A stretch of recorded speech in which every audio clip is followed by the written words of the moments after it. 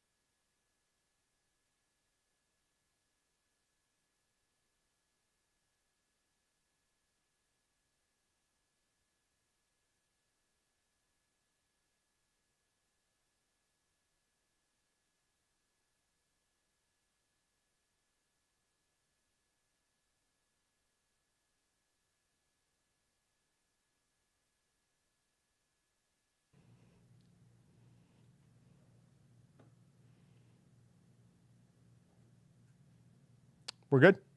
All right, get out of here. Hey guys, we are going to make one of our favorite pheasant things we ever made here. It is a pheasant Rangoon. So I posted the ingredients or whatever that you're going to need for it if you wanted to follow along at home, or if you just want to see me do some Asian fusion, I guess this would be called. I don't know. I'm not a chef. But we've got wontons, which we're going to use for the wrapper. We've obviously got some pheasant. I have a half egg wash, half water. I've got oil that I just turned on. I'm trying it in this weird little crock pot griddle type thing. I've got some cream cheese. I have the habanero mango jam from Terrapin Ridge Farms, which is ridiculously tasty. I've got a pan that just started back here. So I've got oil heating up in that. And most importantly, I have a New Holland Cabin Fever Brown Ale. This is a saw it somewhere. Maybe it's on the package. 6.5% alcohol brown ale. And it is actually fairly delicious. I like New Holland in general, and I love brown ales. But this is quite good. So hopefully you have, I saw somebody talking about Evan Williams. Hopefully everybody's got something good to drink. And we're going to make one of my favorite dishes. There are kind of a lot of steps to it, so I don't do it often, but it is well worth doing. It's really, really good.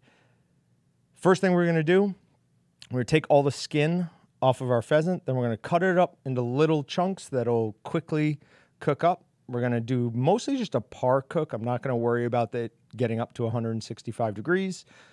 Then I'll chop it into even finer bits, place it in the center, mix it in with the cream cheese and the mango. Then take some of that, place it in the center of our wonton, to our wonton, make a little like wrap out of it, and then deep fry it.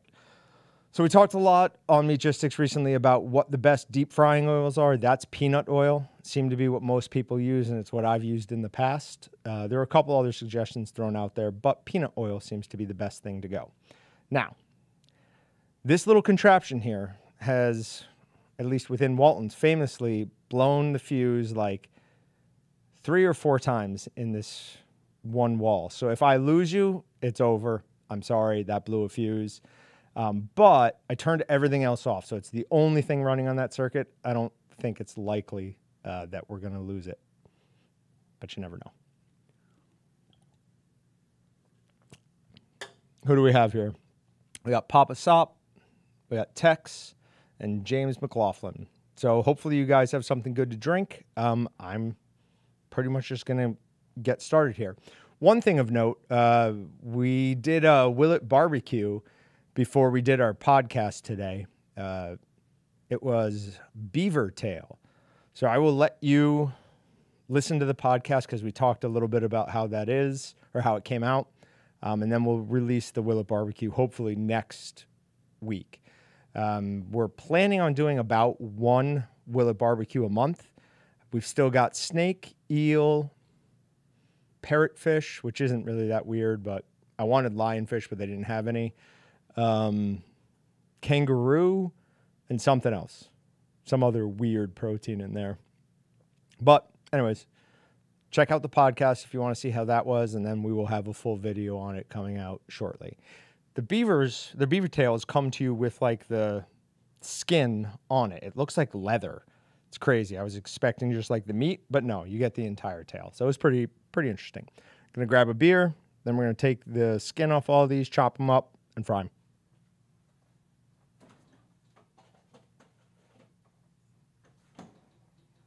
And we are doing beer this time, not whiskey like we did last time. That was a problem. All right, so you can leave the skin on if you want. Generally with pheasant, I'm not a huge fan of the skin, and it comes off really easily. You can basically just rip it off. So it's not hard to separate at all. This is pheasant I got from McFarland Pheasant, so it's farm raised, but this works just as good with wild pheasant. So if you like shooting the birds and don't know what to do with them, this is a great way to do it. And if you want to see our original video on it, we have it with Pheasants Forever. It's on their website, and it's on our YouTube channel. So if I mess up, or you want to go back and you don't want to watch the whole live stream, we do have all the instructions step by step in a 3 or 4 minute video. But I definitely recommend making this recipe because it's absolutely delicious.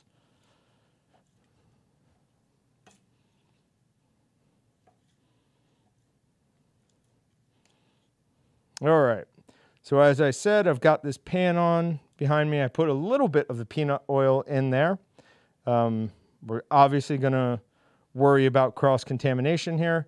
So as things get used, they're going to go into the sink.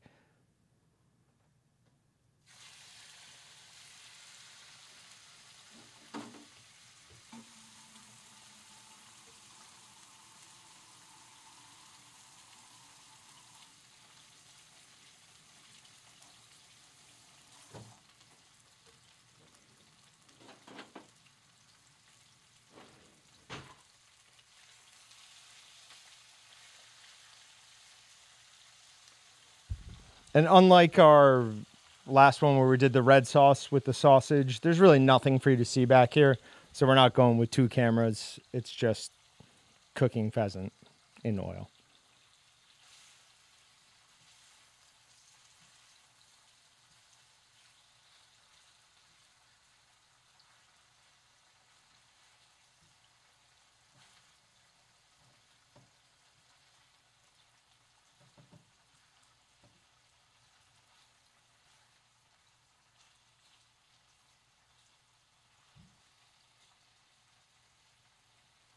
And as we all know, the biggest online retailer is having its annual huge sale. Don't forget that we are also having our first ever summer sale. Basically anything Walton's branded other than sausage stuffers is on between 25 and 30 something percent discount. Most of the equipment is 25%. So if you ever wanted a vacuum sealer, a grinder, a slicer, I think mostly those things, now is the time. They won't be on this level of sale again, certainly not at least until Christmas, and maybe not even quite this steep a discount now. The chambered vacuum sealer is usually like $1,100, $1,099, something like that. It's $824 right now.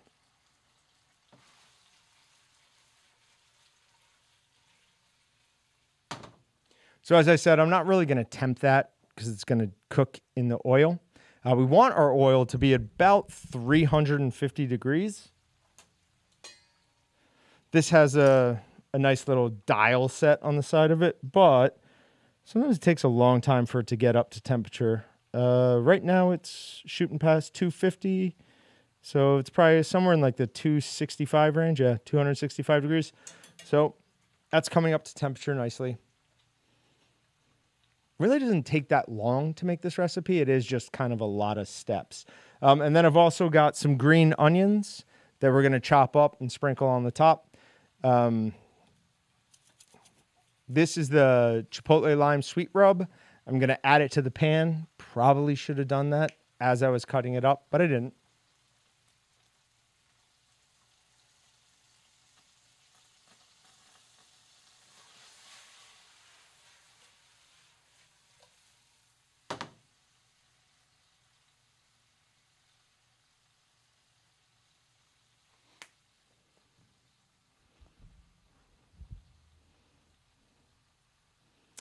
Yeah, Ryan, I've seen what's in your center console, so I might side with the people on this one. Plus, if I sweat, all of the air is off, that's on, and that's on. So if this shirt turns a darker shade of gray, we're all just going to have to muddle through together with it. I was outside. It's like disgustingly hot and muggy out today. I was cooking the beaver tail outside. I had to switch shirts. I was just drenched. I hate sweating. That's what happens when you get fat, though. Yeah, so pheasant, you want to cook it to 165, absolutely, just like any poultry. All poultry should be cooked to 165. The worst food poisoning I ever got, actually, that's not true. The second worst food poisoning I ever got was from, we think at least, a probe thermometer that I had inserted into a chicken or into a turkey that then fell down into the cavity. So we have no idea what the final cook temp was, and my guess is about 140. Ate it after more than a few bites. I was like, this doesn't quite feel like it's fully cooked. And I was quite sick for the next few days.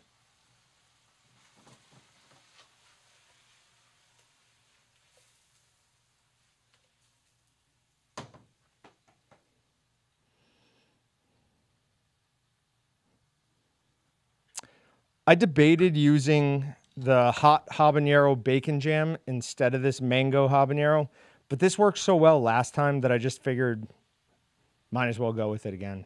It worked really, really well. So if anyone's in the area and wants to stop by tomorrow, I'm not going to eat all this tonight for sure. Already ate multiple times today. So for anyone in the area also, we're doing our Bratfest on August 20th, and we're bringing in a dip tank. Some Meatgistics member, I don't know who it is yet, but some Meatgistics member owns some dip tanks or dunk tanks. So they offered it to us for free as long as we all got up there. So I'm trying to lose at least a little bit of these love handles that I have accumulated over the past few months. I do not want to look like a whale as I get dunked in that tank. And if you do come, I'm absolutely going to make fun of you if you miss any of your throws. So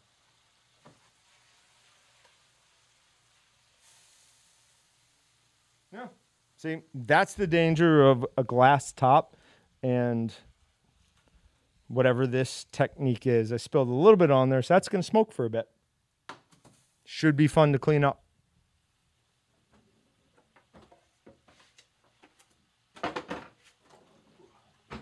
Oh, another thing we got a new Escali scale. It's not actually that new. We've had it for a while, that I'm falling more and more in love with. So this is a replacement of the Escali orange and black scales that we previously carried. It is really close to as accurate as the Precision Escali scale. It doesn't do fractions of grams, but it comes really close. Unless you're using sodium erythorbate, that's the only additive, if you use a lot of, that I would say you still should have a precision scale instead of this. This scale has more versatility to it. It is a really good food prepping scale. In fact, I'm going to bring it home for my wife after this and let her play around with it for a while, because she does all sorts of food prep stuff.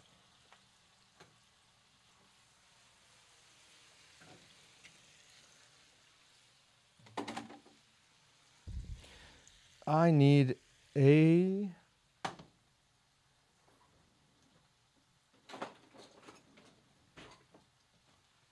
something to get these out of without spilling the oil all over the place. So I saw Evan Williams. What else are people drinking? It's rude to make me drink by myself.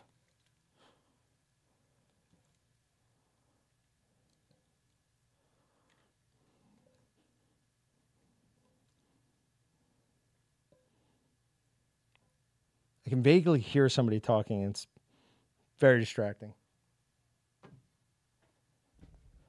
Not the type of person who has a good enough concentration level to not be distracted by that. Somewhere around here is my chef's knife. I refuse to use a different knife.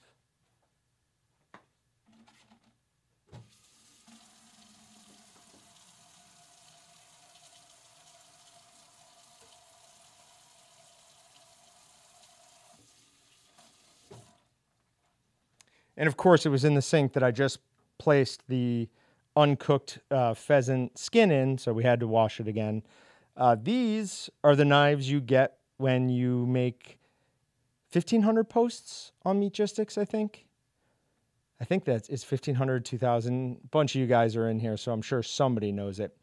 I absolutely love this knife. I wanted to bring in my sword. For those of you who don't know, I bought a Dowstrong 17-inch tuna sword. It's their Shadow series, so it's all black. It is absolutely awesome, but it's down in my weapons room at my house, and I forgot it. I've already sharpened this on this diamond sharpening steel. Super simple to do. Just align it with what angle you want to put the edge on the knife. Run it down one side. I like to hold it at about a 45-degree angle.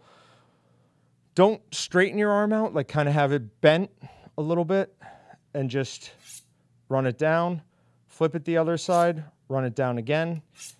And the whole time what I do is keep my eye on the end of the steel and try to keep that fairly straight. It's going to move a little bit as I move the knife down it, but the advantage to a diamond sharpening steel is this can actually take a somewhat dull blade and bring it back to sharp.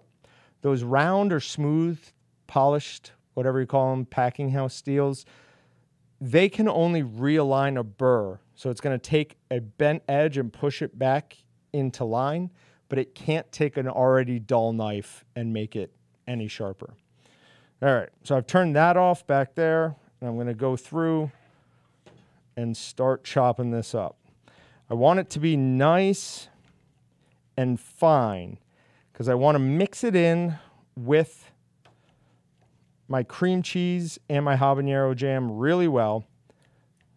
So we're going to try to do this without losing any fingers or any skin, which means I'm not going to look at the chat for a while.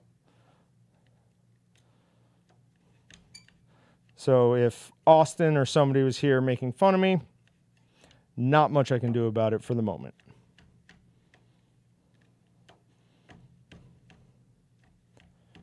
Ooh, hot.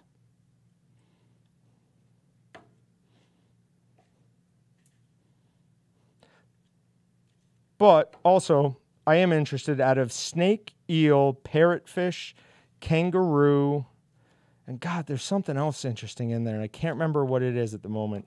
But which of those would you guys like to see us do a Willet barbecue on next? Another easy way to do what I'm doing right now would be as if you have a food processor, just toss this in it for a second, let it shred it all for you. We've got the Weston Pro Series blender. Probably would have worked perfectly fine for this. Just don't really use much from them anymore. Also, Austin and I have we've recently had some back and forth ideas about the Team Orange, Team Blue thing and a way to sort of, not revive, because people have kept it going, but to ramp up that competition a little bit more. Because we have fun with it. Kind of ignored it over the last year and a half while we've been just slammed with other things. But we're seeing some light at the end of the tunnel now. At least in my department, I've got some really good people working for me, for us. And Austin's bringing in a programmer, and he's got a decent, if you're watching, a good IT department. So hopefully he and I will have some more time to start doing some regular videos again, like we did today with the Willet barbecue. Can't wait for you guys to see that beaver tail one. I've got a lot of questions. No, it's not. Oh, yes. No, of course it is. God.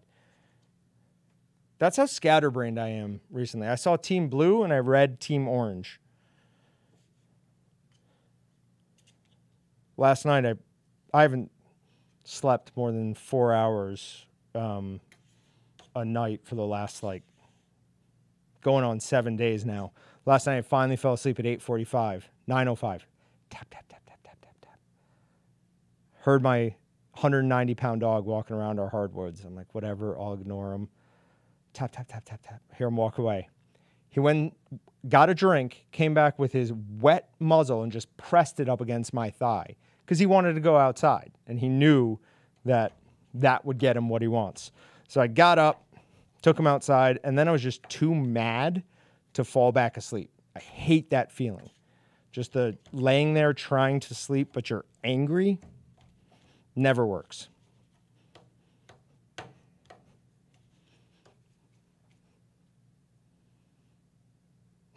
No, Austin doesn't get a cutting board. Too many of his posts are, oh, yeah, great. Thanks. No, I'm just kidding. He already has a cutting board. He also already has a knife, even though he doesn't deserve it. What's up? All right. Why are you still here? Videos were kind of choppy for Dylan. I think they were 4K, so I re-exported some 1920 ones. We're good? Yeah. Okay. We'll find out tomorrow morning. All right, if somebody needs to come back and do something, just call me. So our commercial sales department right now is at AMP. That's the big yearly convention for commercial customers. So, sorry, that's just what we were talking about there. It's also funny, I keep looking in between the monitor and the actual camera. So I'm looking here, addressing you guys. There's nothing there.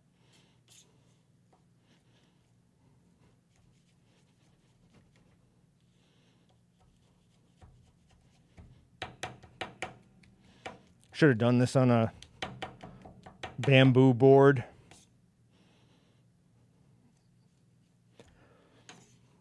But we learn from our mistakes. Normal people do, I don't.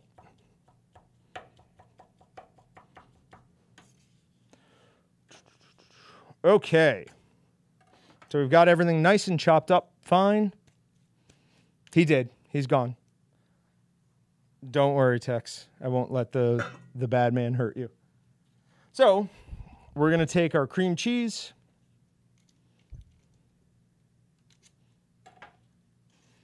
put it all in there. Oh, this is really melted. So we obviously left it out for a few hours to let it soften.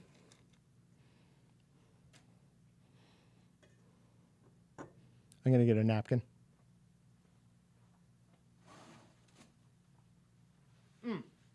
Another thing that some of you might find interesting, I don't know who has jumped on the 20 and 30 pound electric stuffers, but they just sent us the 10 pounder. I can't wait to show you guys the 10 pounder because there's one meme that the second I saw it, it's all I could think of, and I can't even look at it without laughing anymore. But they included a 10 millimeter and a 12 millimeter stuffing tube. When they initially sent us our first test unit, the first thing that both Andrew and I said is, these are not acceptable. And they had already warned us, so like, these aren't what the stuffing tubes will be like in the end. But the difference between the originals and these is night and day. My first thought in picking this up is this is what a Tulsa, which is a many thousands of dollars hydraulic stuffer, this is what that build quality feels like.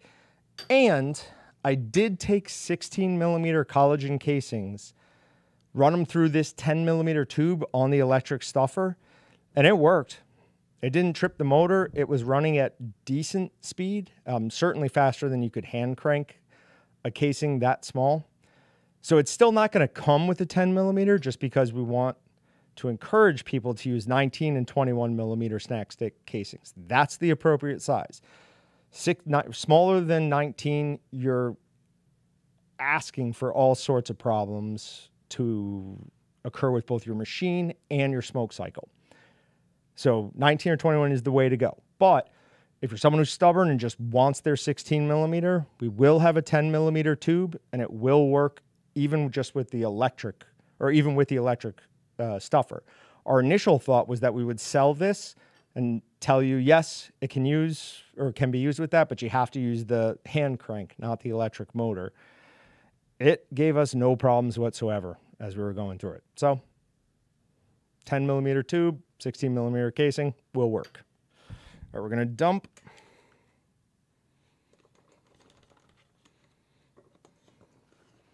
all of our pheasant in there. Then we're going to take 2 heaping spoons of this, mix it in there. So that's about a half a jar. And we used, I think it was 4 pheasant breasts.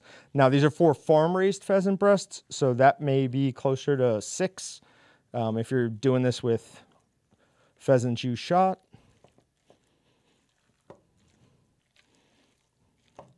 And we're just going to mix it till everything's all nice and evenly distributed.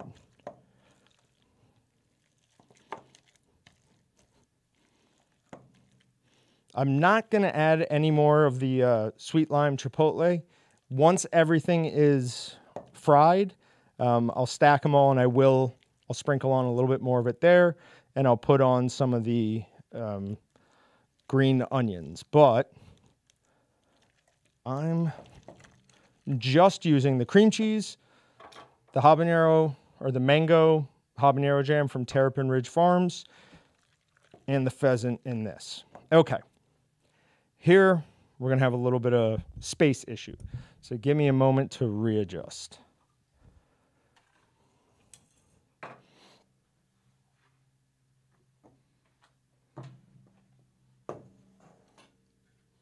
Take a drink.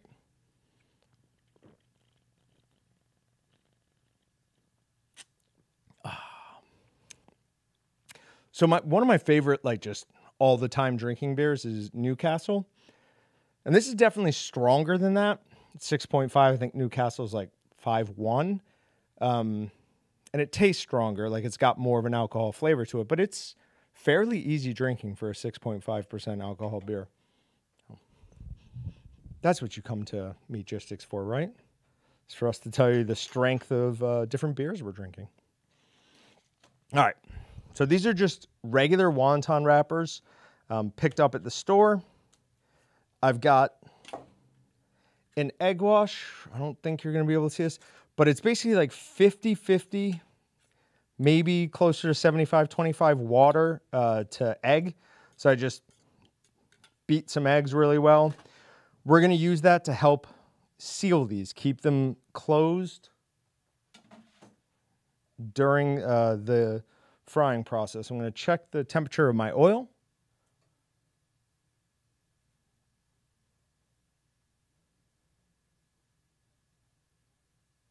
Perfect. We're right about 350, so that's exactly where we want to be. Nice thing about these is when they're basically done, they will float. So initially, they should go in and sink. Once we have them to the level of doneness we want, they should start floating. So it's nice and easy. All right. Move some things around so you guys can hopefully see more of this. I was going to be wearing like our little lapel mic, but we had an issue with those earlier today. Everything's breaking. We're probably at the point where a lot of our equipment needs to be replaced. Just we've been doing this for 6 years now. Yeah, 6 years now. I've been involved in these things for 5 years, which is crazy. Don't want to overstuff it. So as you can see, what is that? Like 3 inches by 3 inches. So there's only a small amount that we're going to be able to place in there and still like seal it up nicely. So I'm going to be really careful, especially with the first few, as I remember how much each of these can take. Move things around a little bit, because I am going to stage them on this.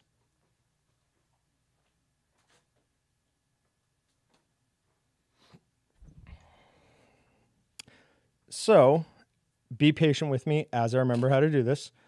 We're going to get our hands wet with a little mixture to help seal everything. I'm going to fold them over into so the two corners are touching.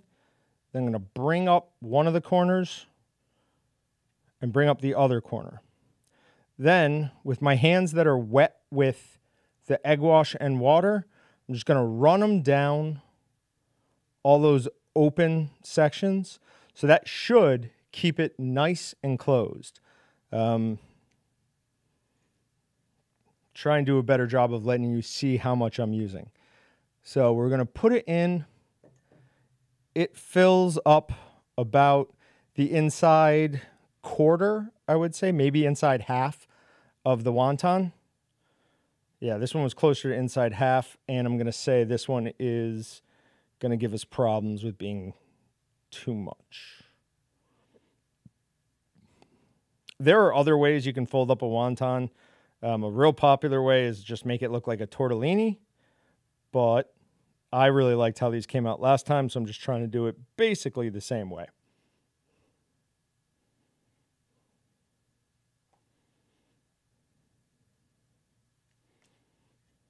Yep, nope. Getting out of order here.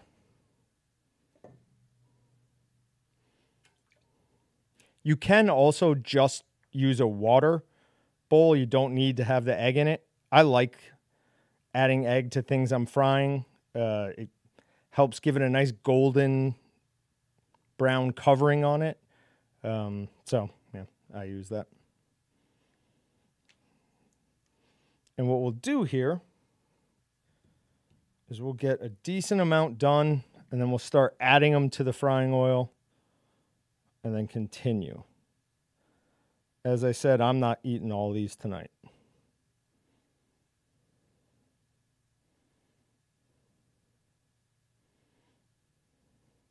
For anyone who was on Meatgistics earlier and noticed that all of the top things went away, we have fixed that.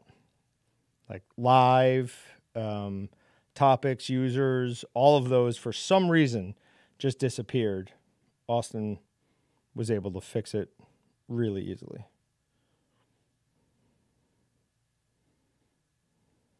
Okay, so the amount I put there was probably too much.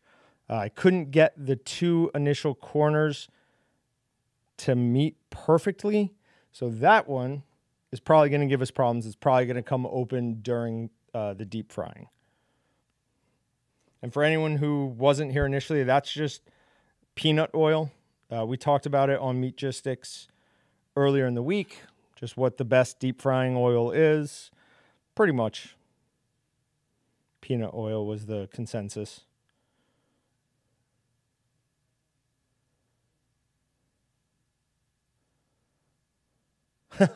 The talking that I'm hearing from coming around is me. It's coming back through my computer speakers. Just figured that out.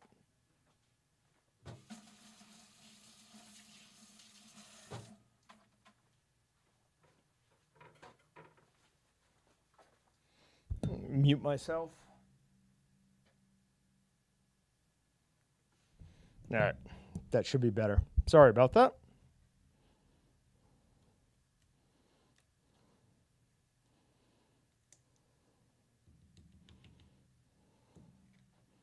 Oh, we've got 2 wontons there. Some other seasonings that might go really well with this as opposed to the sweet chipotle lime. The Aloha rub would be really good. The sweet taste of Havana. I love that seasoning. I've been using it a decent amount in the last couple of months. The number 1 seasoning I've been using recently is actually a sausage seasoning. I've been playing around with a way to make one of the new Excalibur sausage seasonings into a shaker. For those of you who pay a lot of attention to what we do, you probably have heard us talk about seasoning that Austin and I created called Zesty Garlic Mojo seasoning. So it's like a Cuban seasoning, amazing on fish, absolutely great on chicken and pork. Still haven't used it on beef just because I'm a Walton's Ultimate Steak and Roast Rub fanboy and can almost never bring myself to put anything else on beef. But that seasoning, we have Excalibur making it now.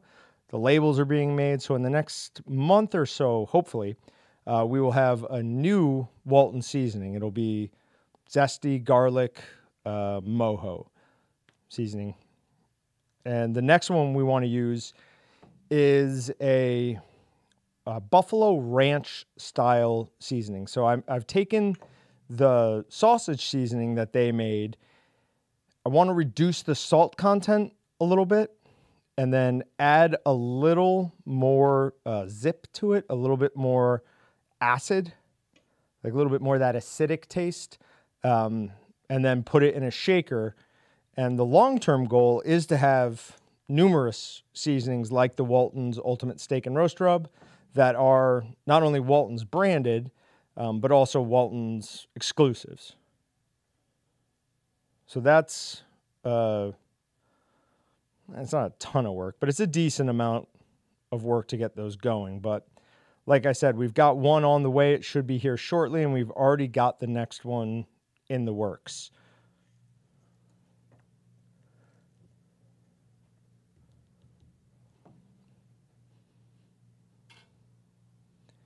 You need to expand your palate. No, I don't. That's what my parents used to tell me when I was a kid. And now that I'm an adult, I can eat whatever I want. Actually, we talked about it on the podcast today. My dad used to get me to try things by telling me that they weren't for me. Like shellfish. He'd be like, this is for adults. It's not really for kids. Which, of course, meant that's all I wanted. Of course, that could just be that shellfish is delicious. All right, so we've got, I would say, about half of them made. I'm going to start dipping them into the oil.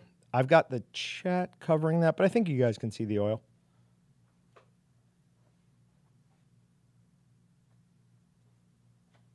I actually burned myself a little bit the last time I'm doing this, so I'm trying to do it smarter this time.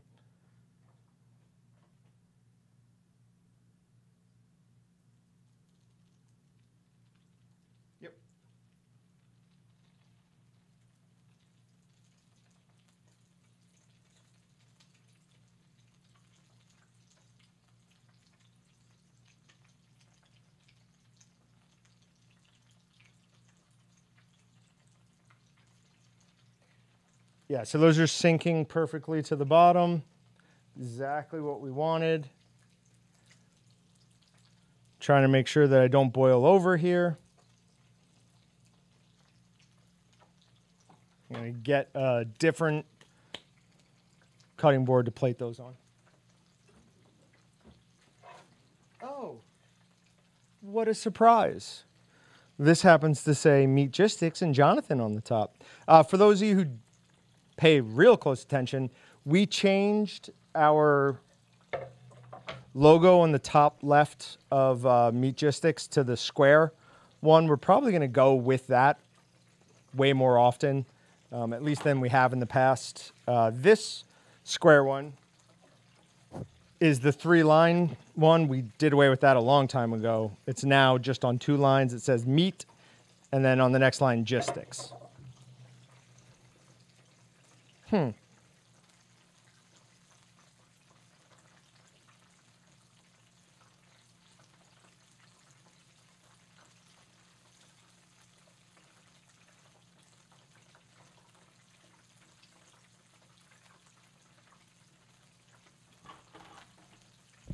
So with the cream cheese being in there, really don't want to let them cook too long, but we want to make sure that our pheasant is fully cooked.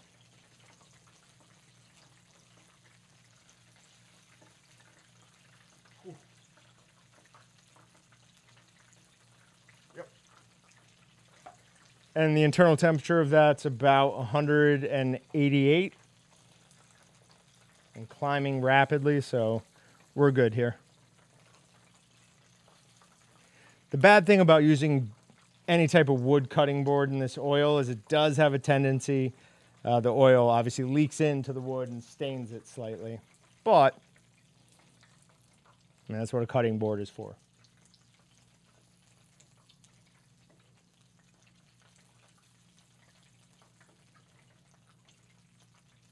Now, I've got these green onions right here that I could chop up.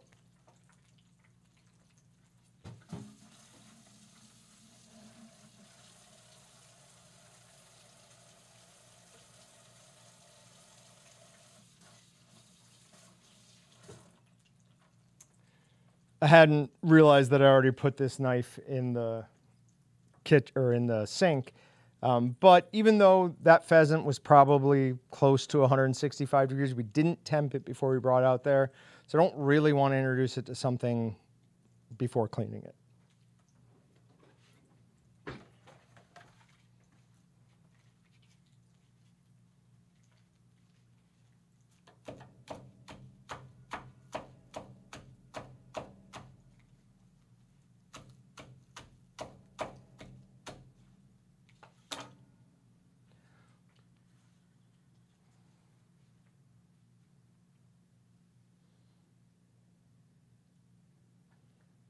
And then hit it with a little bit more of that chipotle lime sweet rub. Awesome seasoning. This is new for us. We've had it for about six months, something like that. But out of all of our new seasonings that we currently have, it is my favorite. Once that mojo seasoning comes in, that will be my favorite. But for right now, this feels super hot, so I think I'm about to burn my mouth.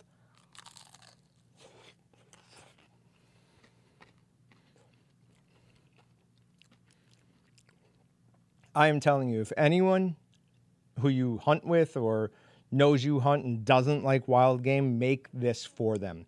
It will 100% change their mind. These are absolutely delicious. It's so good. I mean, we've got cream cheese, we've got chipotle, we've got sugar from the sweet. We've got lime, we've got wonton, we've got deep fried. What is not to like about this stuff? Cannot beat it.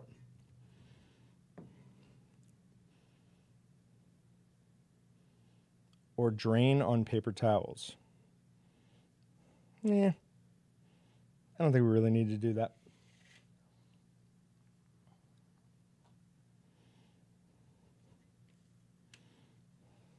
What are you drinking, Tex?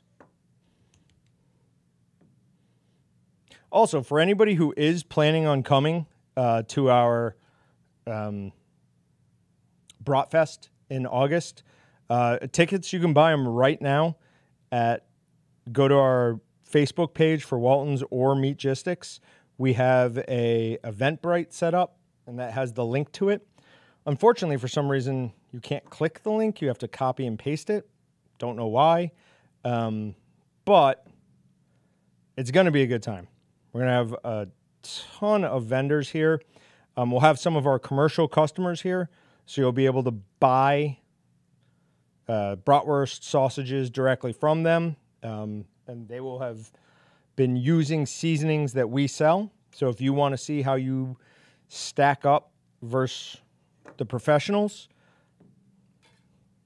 come buy a package of their seasoning and see, or a package of their bratwursts, and see if you like what you make at home better. I'm a big believer in the customability, however you say that, being one of the main reasons to process from home.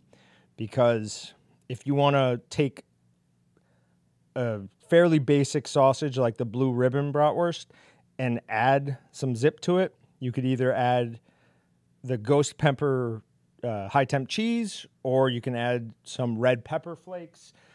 I mean, you can really make anything taste like you want it to. It takes some experimentation, and yes, it's easier for me since I work here, but the number of sausages that I've made that I just think are out of this world with making just small little changes to them. Like the one that always comes right to mind is Supreme Pizza Bratwurst. Just buy some hard log pepperoni, grind it up with the meat, and put it in there. It's incredible. And then take, something that's spicy but not really necessarily hot, like the Hatch green chili. Add ghost pepper cheese to it, and it's like a totally different sausage.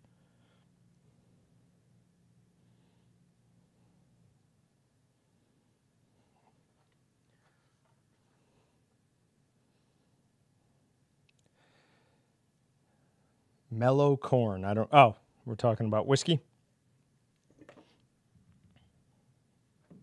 James, yeah, I mean, that's what happens. If you go back a year and a half or so, 2 years for Austin, you'll see that we were a lot thinner at one point. But it's hard to work in a place that makes so much delicious stuff and not put on weight. During the podcasts, well, for those of you who listen to the podcast, a few funny things happened today. So I'll let that speak for itself. I won't spoil it. We've got next week, 2 weeks from now, we hopefully have the main person behind that huge new processing plant up in Montana. So it's somebody who's not associated with one of the big four meat processing, who's opening a $1 billion with a B dollar meat processing plant. So really interested to get her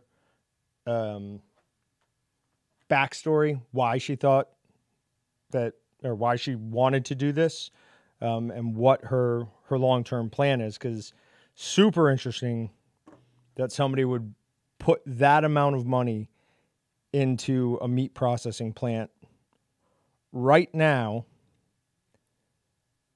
with, I assume this lady's way smarter than I am, and not be associated with a Tyson, even like a Cisco or something like that. So hopefully that should be an interesting conversation. That's a little too much.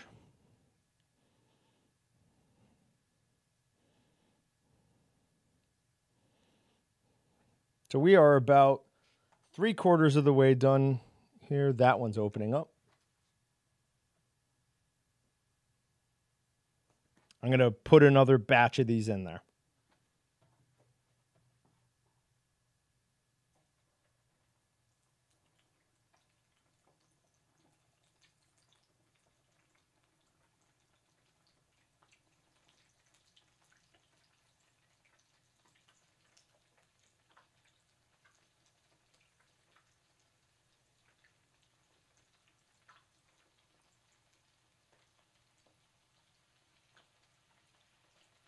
So the first few that I put in there got stuck on the claspers. I'm sure that's the right word for that. On the tongs. So I just did the rest of them by hand to prevent that because they opened up as they got stuck.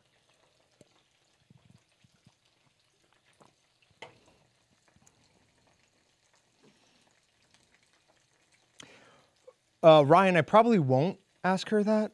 It seems like a really aggressive question.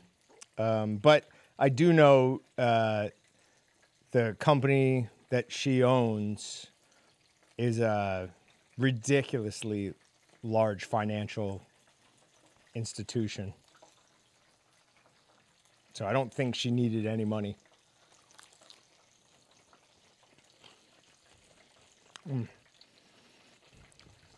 God, that is so good. And there really isn't much not to love about this. And, I mean, this is all inexpensive stuff, especially, well, depends on how you want to count how expensive pheasant is. If you want to put in the time, the ammo, the gun, then pheasant's pretty expensive. But if you're already hunting it anyways, it's free, basically. It's not an expensive meal to make. Oh, certainly not hard.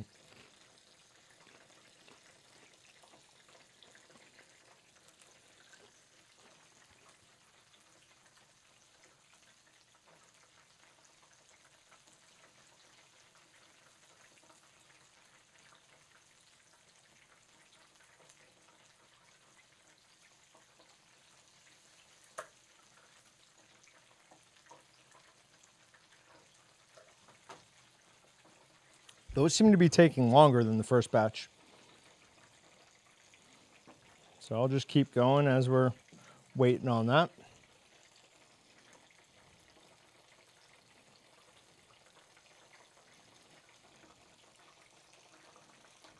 Yeah, I don't know what her thought process is. I assume, and this is 100% an assumption, have not talked to her at all other than, actually I've just talked to her assistant.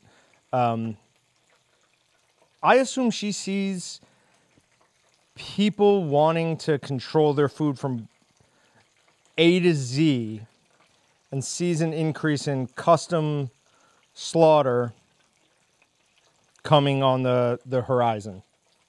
Because I don't know how much you guys pay attention to things like the World Economic Forum, but one of their stated goals is to make meat a luxury. So, I don't know. Looking around for my tinfoil hat.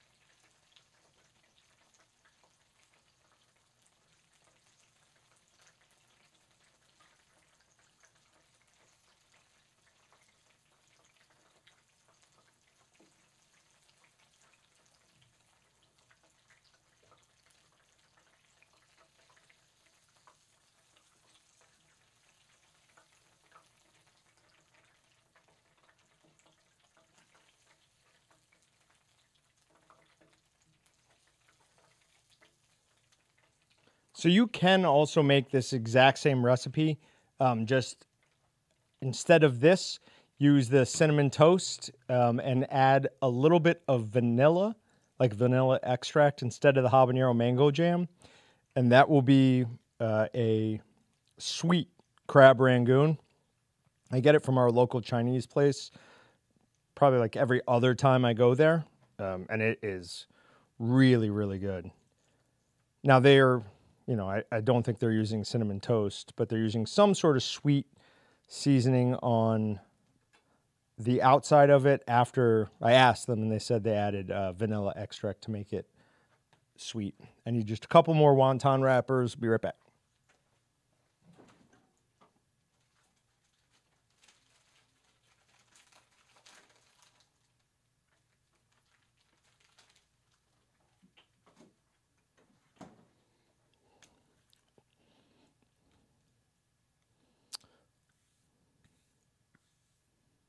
Tyson isn't even close to what it was when I was a kid. What do you mean by that, James? Are you saying like size-wise or quality-wise?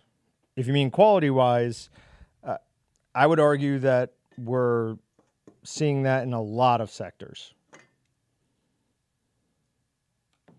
I mean, when you have these ridiculously huge companies, and I've seen it, you know, I worked for Kodak up in Rochester, New York. Sometimes companies get to a certain size and they lose the daily oversight, and employees just don't care as much as they used to. And I definitely saw that at Kodak. There's a card game up in, more popular at least up in New York, called Euchre. And there were employees who I swear played more euchre than they did anything else. And it was, you know, it was a known joke. People would talk about it.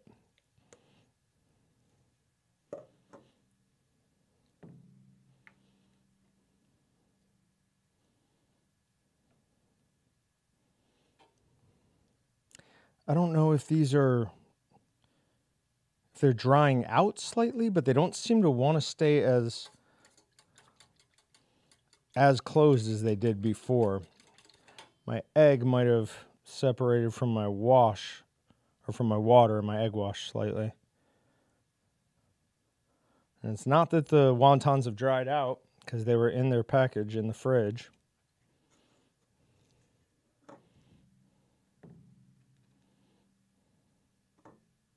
All right.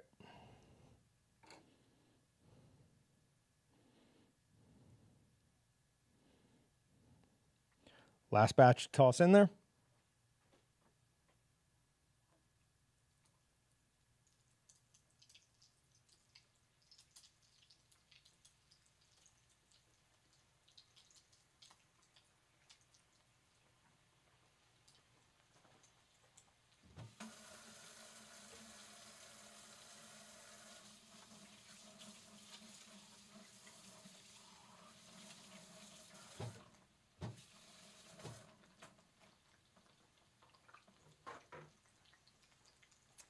Papa Sop, if you're still with us, did you make up your mind on what you're doing with your grinder yet?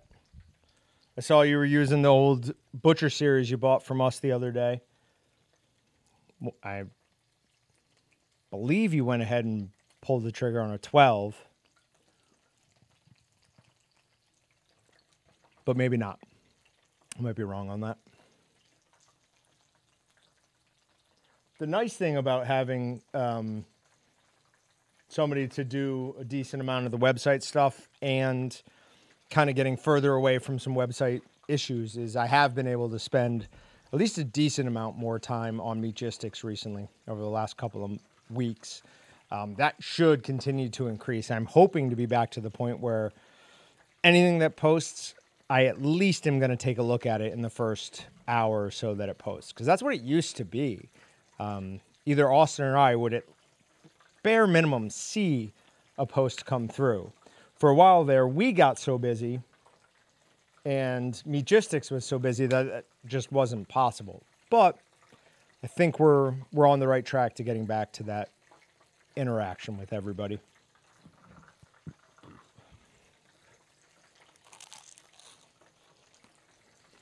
So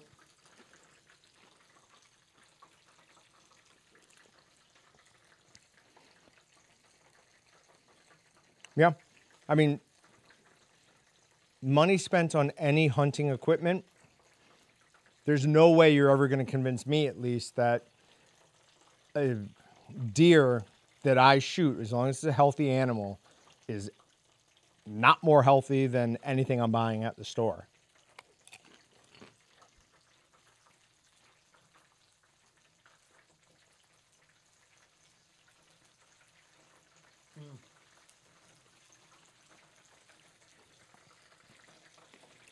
I mean, melted cream cheese wrapped in deep fried wonton with mango habanero jam, pheasant, and sweet chipotle lime rub. There is nothing to not love about this recipe.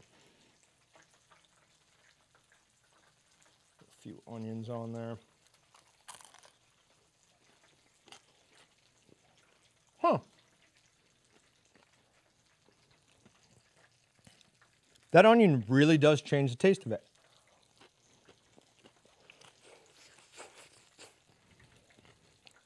I don't know if it's better or worse, but it's definitely different.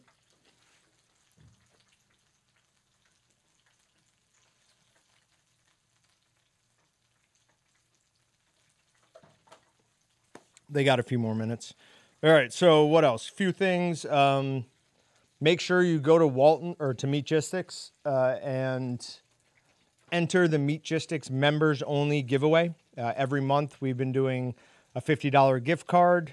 It's open to anybody who registers for a Meatgistics account. We resets on the first of every month. I think this is the first month, or maybe it's next month, that we're doing something different. Instead of a $50 gift card, we're doing a Walton's Quick Patty Maker. It's an attachment that fits any grinder. I haven't heard of it not working with any stuffers. And basically, as you stuff, it's got a cavity that it'll push all the meat into. It's perfectly round, and then you just slide something back and forth. So you have perfect size patties every time. So I think that's what we're giving away this month. And then we're obviously doing our Waltons/win giveaway right now. So go on over there and win. And then go to waltons.com. At the top, we have that summer sale. And that has a list of all the items that we have on sale for our summer bash. I don't know what we're sticking with summer sale for now, but I'm not in love with it.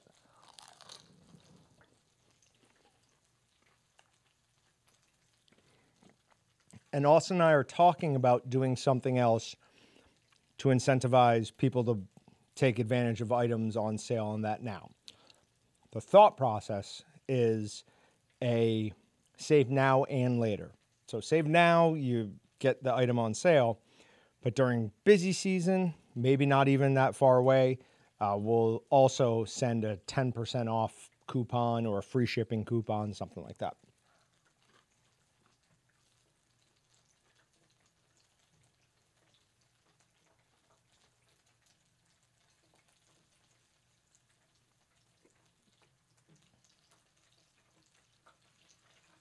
Cleanup's going to be a pain in the butt for this. During normal working hours, luckily I've got Justin, our social media guy, who, if you've been paying attention to our social media, is doing just a bang-up job. Engagement is through the roof. Somebody's actually like taking the time to put together well thought out and well-crafted posts. Social media is just not my thing, so not something I'm good at. He's doing a great job. But normally part of his other duties are helping break up and set up and break down from any video we're doing. So I'd help him, but he'd do the vast majority of the cleanup here. But with it being after hours, it's all on me.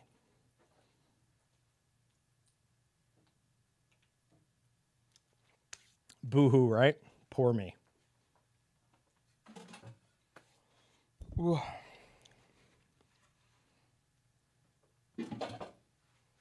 The question is, how many of these am I going to eat? It's important to remember that there was an entire block of cream cheese in there. So I can't eat it all. Cannot do that. Please tell me it's not a Totino's.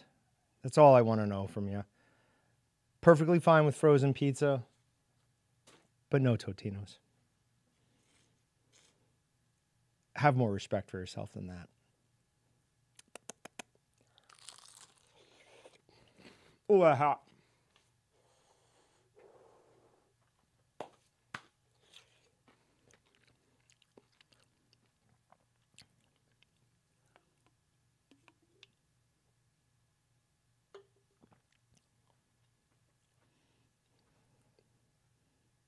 Wow. Neil, no, I didn't see that. Did you post that on Meatgistics? 3 points and 64? That's insane. Good job, Papa Sop. Only Austin loves Totino's. Oh, it's still hot.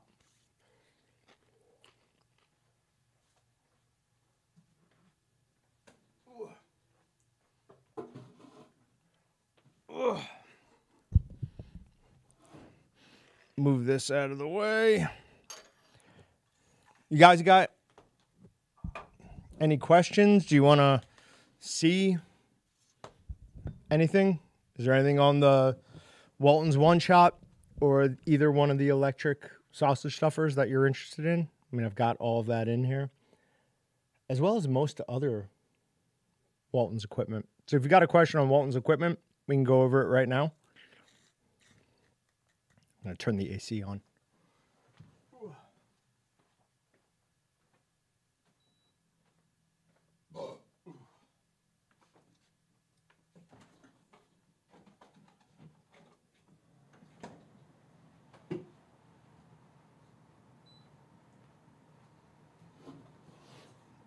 And whoops, another beer. Okay. I will take a look at that because that sounds like a absolutely crazy buck. So James, Austin and I were actually talking about that on the pod, or actually Patrick and I were talking about that on the podcast today a little bit. I'm sure like the old style hot dogs were, what do they used to say, lips, something, and ass was the joke, at least when I was growing up. But I just read an article the other day that was basically refuting that. I mean, yeah, they absolutely use like cheek meat, other, you know, quote unquote, less desirable cuts, but it's really nowhere near as bad as people made it sound, or people would say what was in hot dogs. Are there bargain brands that are probably pretty bad? Yeah, I'm sure there are. But this meme has always made me laugh. I've talked about it a few times. I'm going to post a link to it. If I can get it to show full.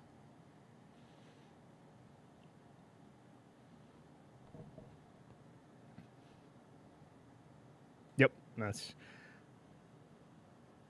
So this was a meme I saw right around the time I started working here, and it made me laugh so hard. I have no idea who the Teletubbies are or what they do, but this is an absolutely great meme.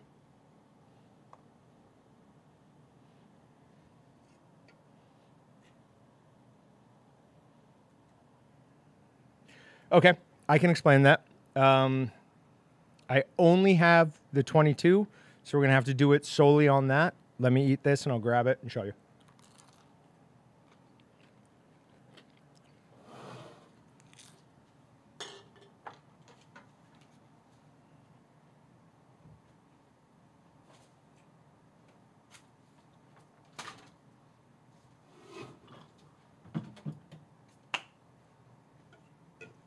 How far over?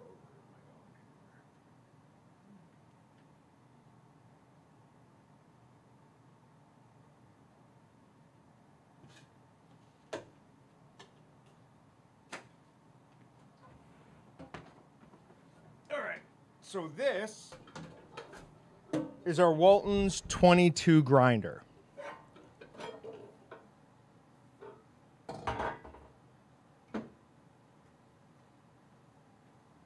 This is our Walton's 22 grinder head assembly, whatever you want to call it. This is our Walton's One Shot.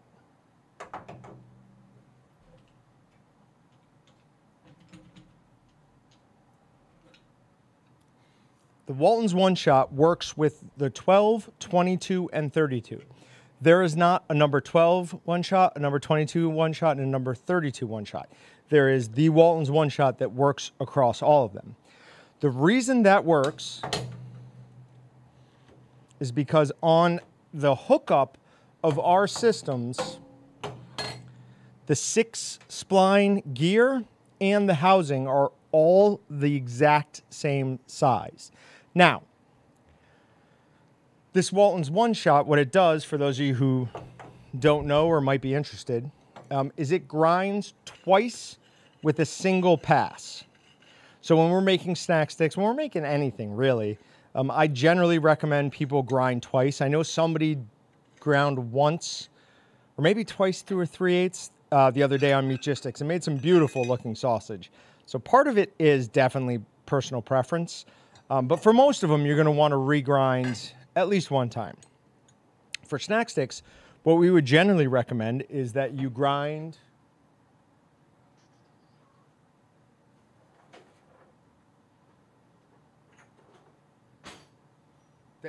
twice. First, through a 3/8 plate. So that's these plates with these big holes in it, right? So from here, we're taking like whole chunk meat and making it into something that'll push through these holes. Then we would recommend that you grind it again and put it through these tiny little holes.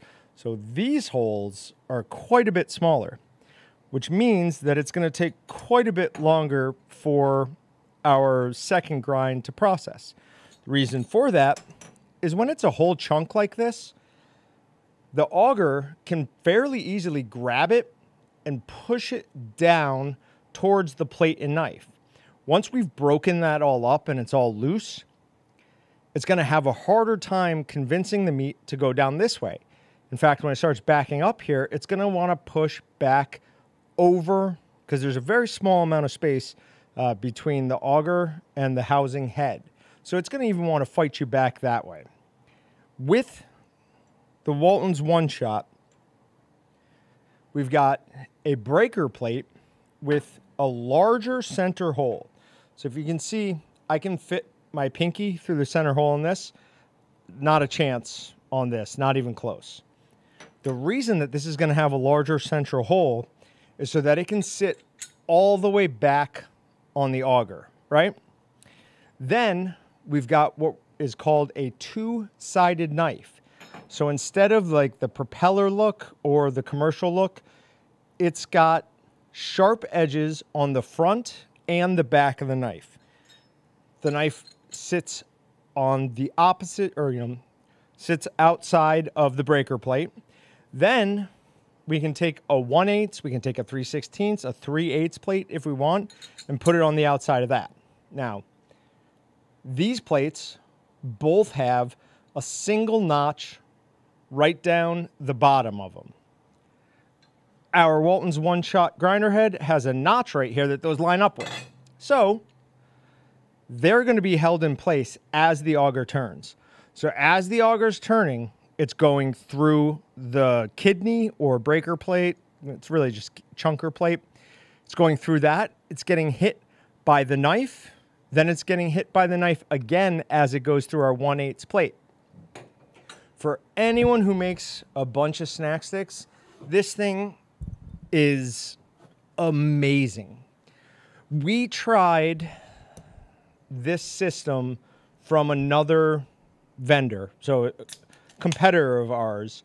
We were talking to a vendor. They wanted us to carry it. They said they made this customer's process. They made the product for the customer or for the vendor. We bought it and hated it. Our thought process was if this worked well, it'd be used in commercial processing, and commercial customers don't use this. They use something called a Gemini system. When we made our grinders, we specifically asked them to make a change to the RPMs. We increased the RPMs on our grinders, and we think that's why it's working as well with it, because it really is amazing. We've pre-order sales, and these might be in the beginning of August. I don't want to promise that, but they might be. We're going to sell out of these in no time. I did not want to carry this product. They sent us an entire another grinder with that kind of head, but it had a different rear hookup. It was just square back here. So somebody would have had to buy a whole new grinder, and it would come with the head, but it's a whole different system.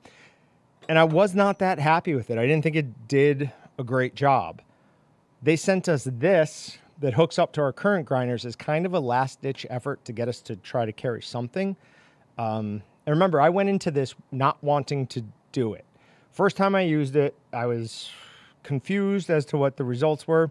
So I actually went and got commercial sales guy who's been here for forever, Kurt, who podcast listeners will have met before.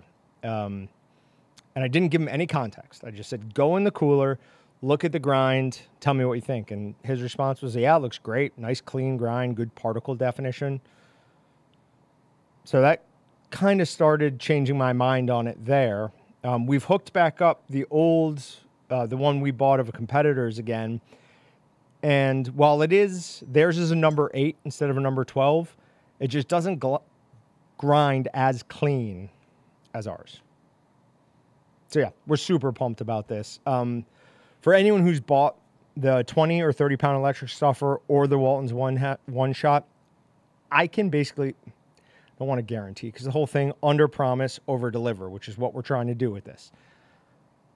But they're really good.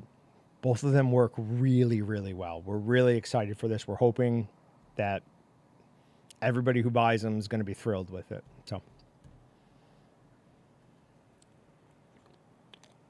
ooh, find love in my city today? Amazing.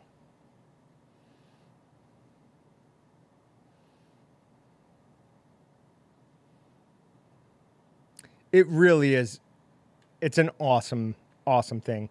Less time spent grinding means, A, you're on to the next process quicker. And also, with our regular grinder head, we would recommend that you get a really good freeze on your meat, almost to the point where it's, I mean, not frozen solid, but you'd want the outside of it frozen. With this, right out of the fridge. No freezing whatsoever. It works perfectly fine. And then you pass it through once. I mean, we've done 25 pound batches, and I think like less than 7 minutes, 6, 7 minutes. And remember, that's not a grind. That's grinding done.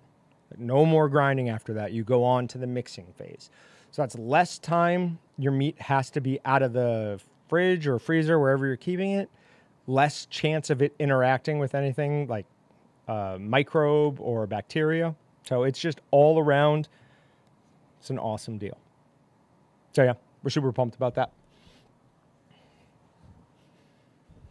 Yeah, normally I have Patrick back there who'd catch those things and delete them, but they seem to have gone away, and I don't know how to do that. So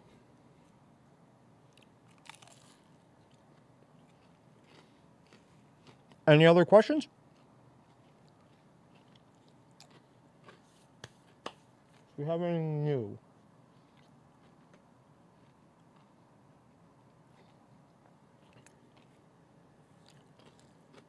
Trying to think. I don't think we have any really, other than these things coming to market, which is obviously huge. We are talking about a new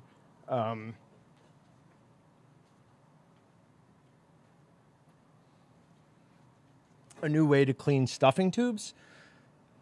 So to give credit where credit's due, Dylan, Brett's other son, who runs all the commercial sales side of the business, has an idea for a stuffing tube cleaner that would be far superior to this thing. So these are basically a pipe brush.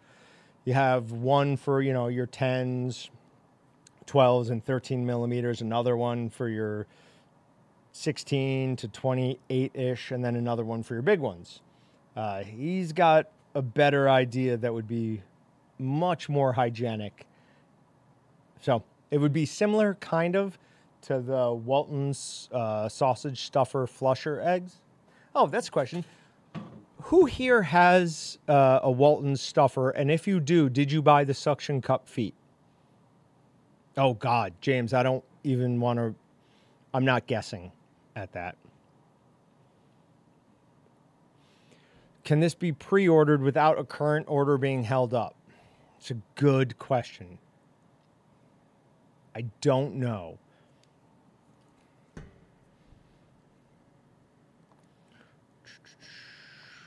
We're going to find out, pop us up, but it'll take me, I won't be able to get the answer tonight.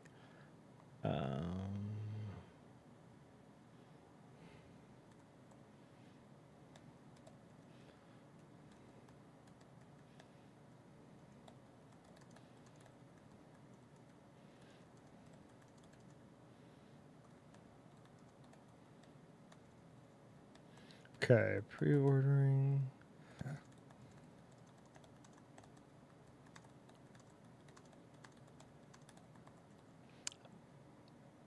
I will hopefully find that out tomorrow for you, and I will let you know. I'll reach out through either Meatgistics or somewhere.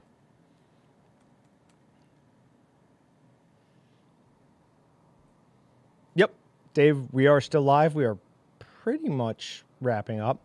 So, Keith, obviously the next time you use it, I would suggest you use them because the suction cup feet work absolutely great at preventing it from rocking. Now, with the electric stuffers, it is not necessary.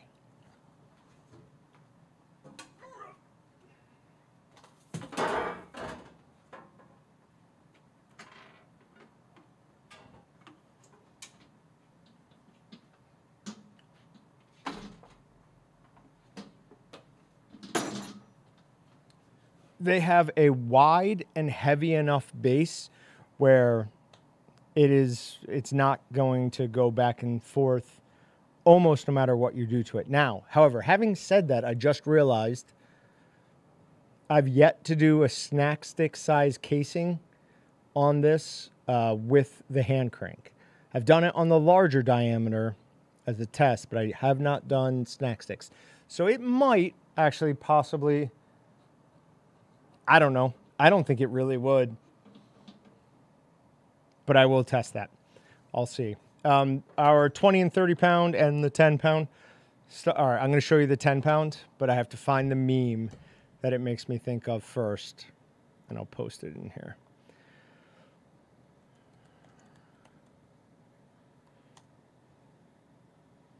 There it is. All right, let me clear some space off.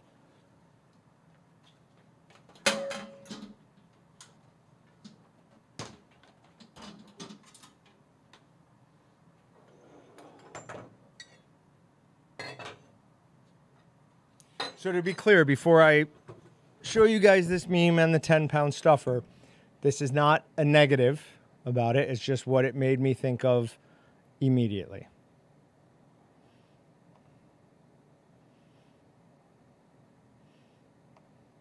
No, go back. There we go.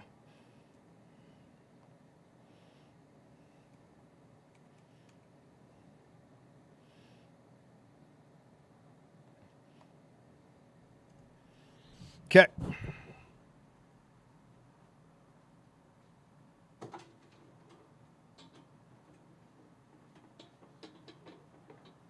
Now, look at that, and then look at that meme. Especially if you see it next to the 20 or 30 pound model, it looks exactly like that original meme where it was short Keanu Reeves next to regular size Keanu Reeves.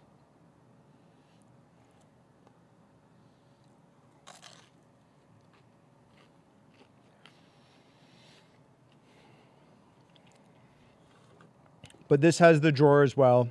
Great place to store your stuffing tubes so you don't lose them. This is just a not a sample, a prototype.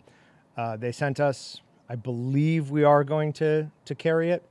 We kept the diameter of the stuffing tube the same because we wanted to be able to reuse, only carry one size piston gasket, and making it wider like that was the easiest way to do it.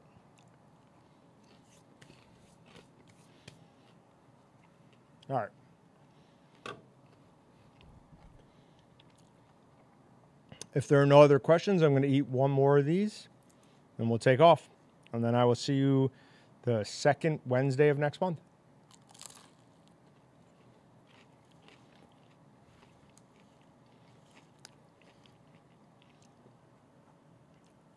Where I think making a sausage would probably make the most sense. We made a red sauce, then we made Rangoon. We're probably making a sausage is what we'll do next.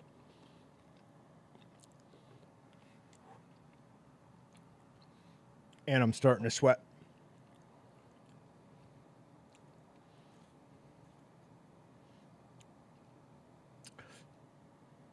Do I know how to end the stream? I think I can do it from up here. If not, I might be calling Patrick. YouTube makes so many changes constantly on how you have to do things that it's difficult to keep up.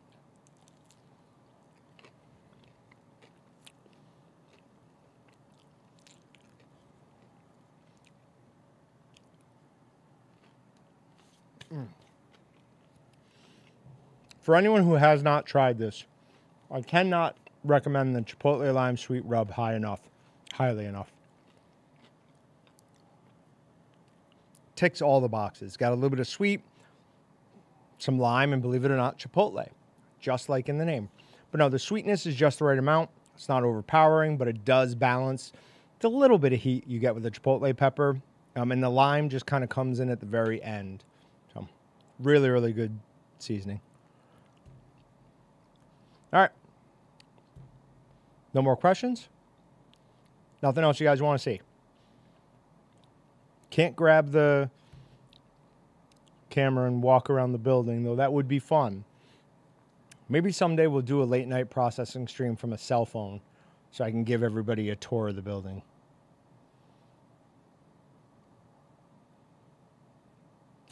Yeah, what I need to do is I've got vents up here that I've closed off. But that was a while ago when our audio was a little bit more sensitive. Probably need to just open those back up. Would help. Losing 30 pounds would absolutely help. The fatter I get, the more I sweat. So, what can you do?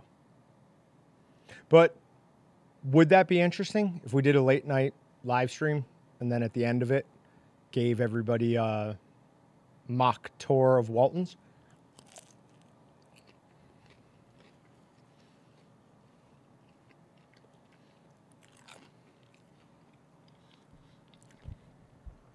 I love showing this place off. I think the most impressive portion of this company is our shipping department. It's fascinating. Huge. How they run things is super slick.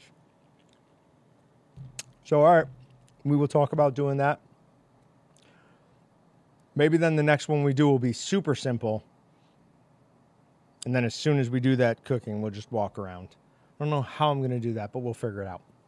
All right, I'm going to get out of here, guys. Thanks for joining us. Highly recommend you make these. It is one of the best things I've had.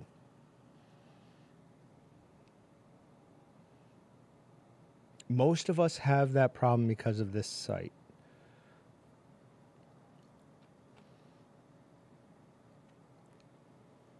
Well, now I need to know what that's about, Neil. Get a tower fan, put it off camera to your right to move air.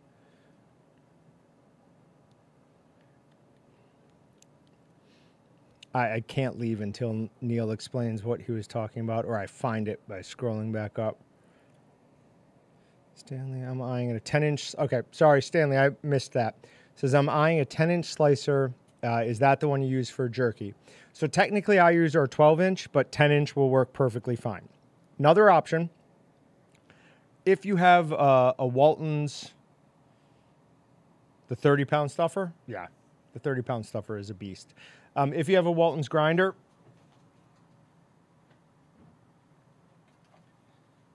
we sell this meat grinding attachment. Goes on in place of your grinding head.